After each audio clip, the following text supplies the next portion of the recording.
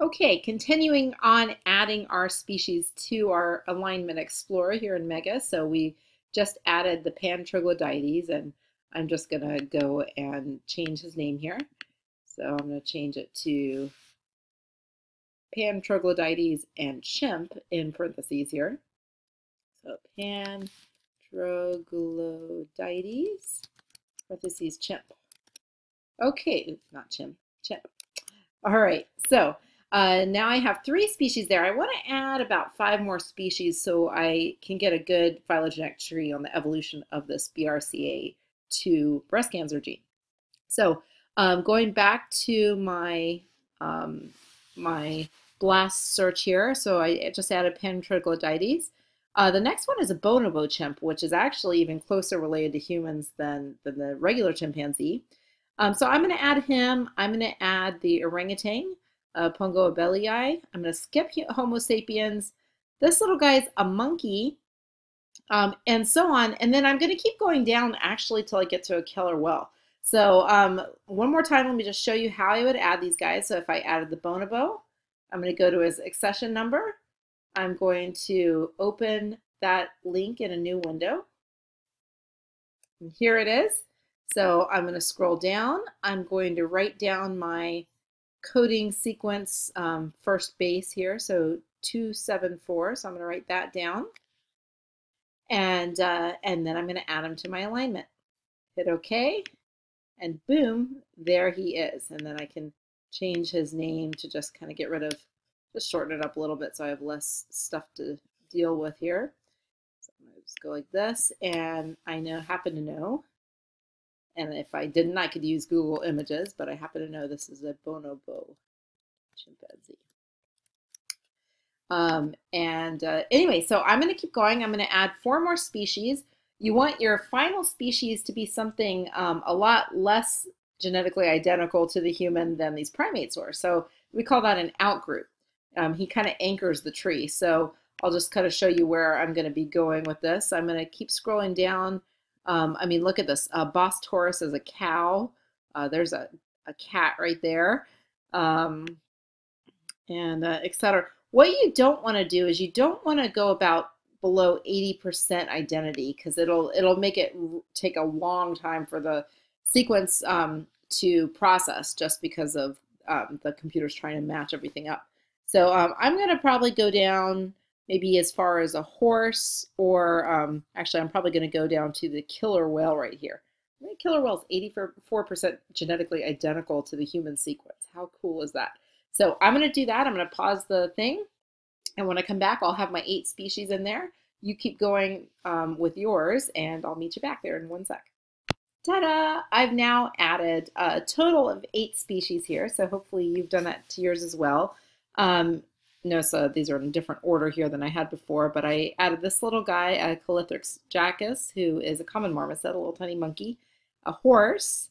I also added the killer whale and the orangutan. So I now have 8 species. Most of them are primates, but I have 2 outgroups, a horse and a killer whale, which we wouldn't expect to be very close to the human. But if you can see from the identity back on the BLAST page, you can see that it's still pretty far. So the Equus calibus is the horse, and he had an 86% identity. And then the Orcinus orca is the killer whale, and he has 84% identity. So 84% genetically identical for this gene to a human. Okay, so now what do we do with this? Well, now you can go ahead and lower your BLAST page. What we're going to be working with now is this alignment explorer. So let's go ahead and start with a human. Now notice that the first bases that are listed here is GGT. What we have to do is get to the coding sequence that actually, the DNA sequence that actually codes for that start codon, methionine. So think back to protein synthesis or go review my old lecture. Anytime you are taking DNA, transcribing it to messenger RNA, that messenger RNA creates triplets of RNA bases called codons. And each codon codes for a different amino acid according to the genetic code. And then you string together these amino acids and you get your protein, which codes for your trait. So always in this process, the first amino acid to get coded by mRNA is methionine. And methionine is coded by the mRNA sequence AUG.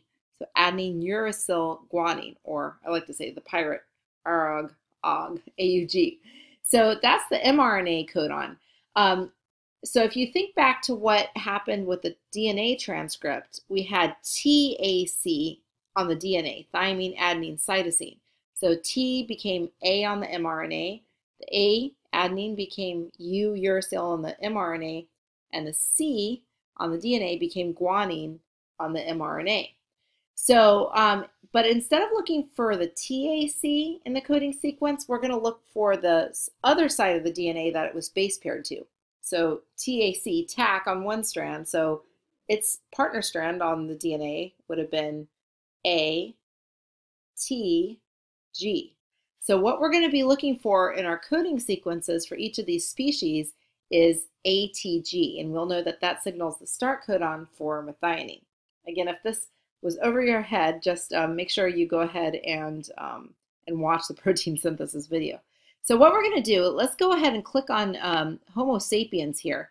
We need to find the coding sequence. So you probably wrote it down, but if you didn't, not all is lost, because if you right-click, if you're using Windows, or double-click if you're using a Mac, to open this little drop-down window, you can go back to where it says Refer to GenBank, and that will take you back to the page for that species, for, in this case, Homo sapiens.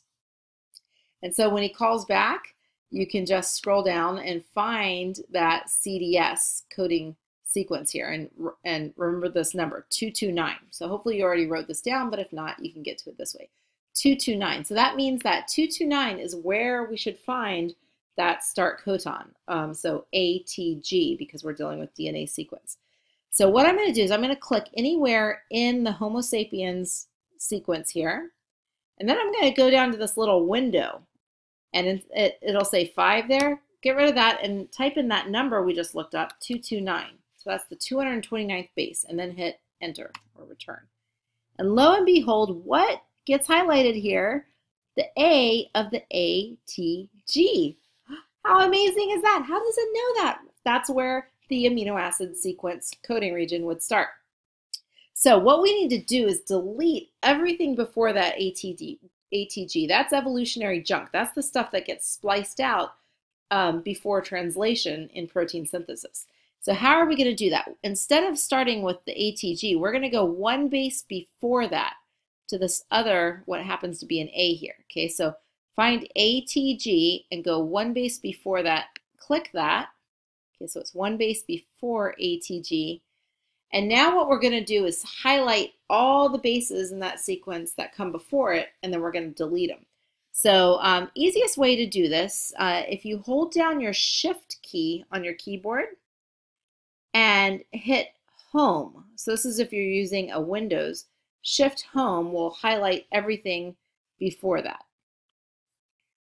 Now, if you're using a Mac like I am, sorry guys, ours is going to take a little longer. Instead of being able to go Shift Home and select everything prior to that ATG, we actually have to use our left arrow key to select it. So we're going to hit Command Shift and then the left arrow key, and it's just going to have to do this until it gets back to the beginning of the sequence. So it takes a little bit of time. So this mega program actually is more Windows friendly than Mac friendly, if you haven't noticed by now. So I'm just selecting everything that came before that ATG all the way back to the beginning. Okay, so once you've selected everything that comes before that ATG sequence, one of the things you could do, there's several ways to do this, or, and this is certainly easier if you're using a Mac like I am, just go here to where it says cut and press it. And that should cut everything else that you had selected before the ATG sequence. And so check it out. Now our first base is the first coding sequence for methionine, ATG.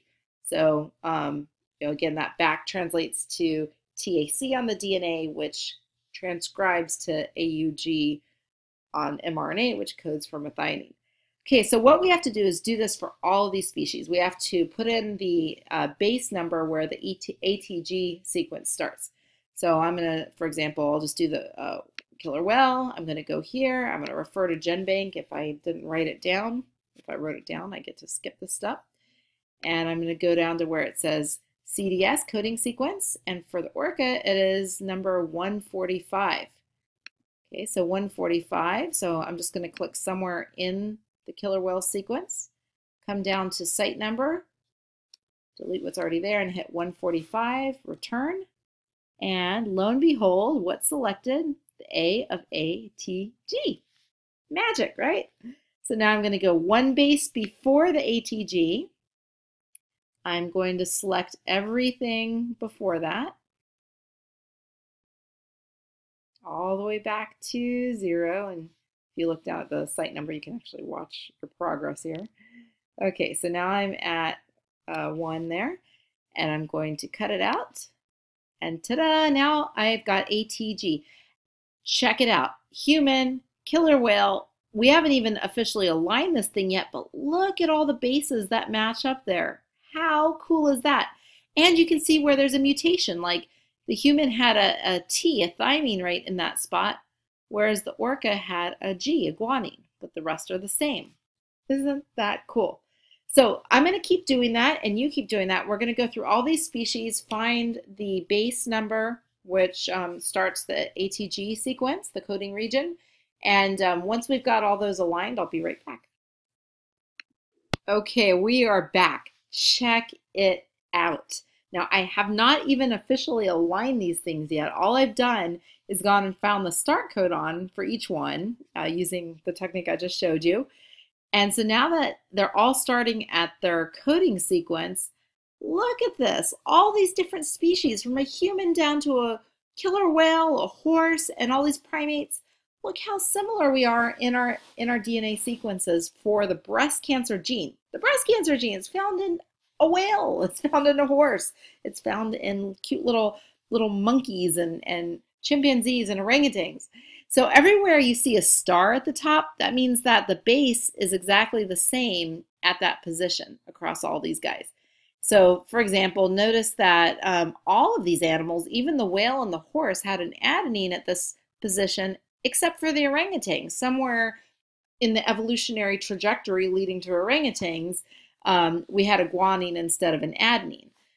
But chances are the common ancestor that we all shared had an adenine, and some kind of mutation happened during the lineage to the orangutan.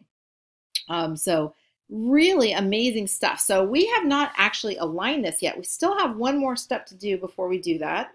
And that is we need to truncate the end of this because if you don't, it takes the alignment a long time to work. So what we're going to do is we're going to scroll all the way over here to the right. So we're going to scroll all the way over to the right, and you want to go all the way over until we get to this.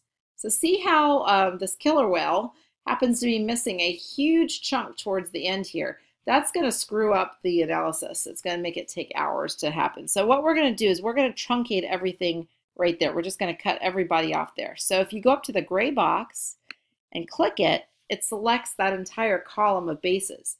And then what you need to do is select everything to the right of that, so everything to the end.